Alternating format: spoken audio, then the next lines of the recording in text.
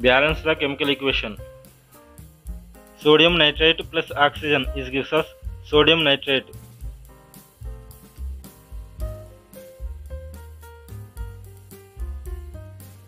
In this equation, the reactants are sodium nitrate and oxygen, and the product is sodium nitrate.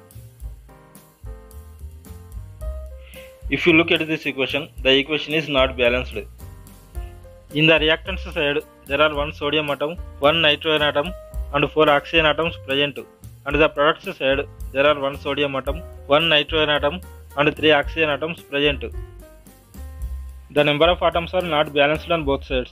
To balance the chemical equation, we need to make use of coefficients.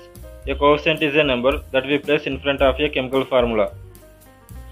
In this equation, we need to balance the oxygen atoms. To do this by making it, there are 6 oxygen atoms on both sides.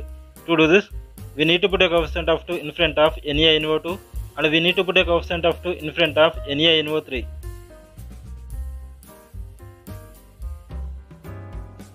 The equation is now balanced. There are 2 sodium atoms, 2 nitrogen atoms, and 6 oxygen atoms on both sides.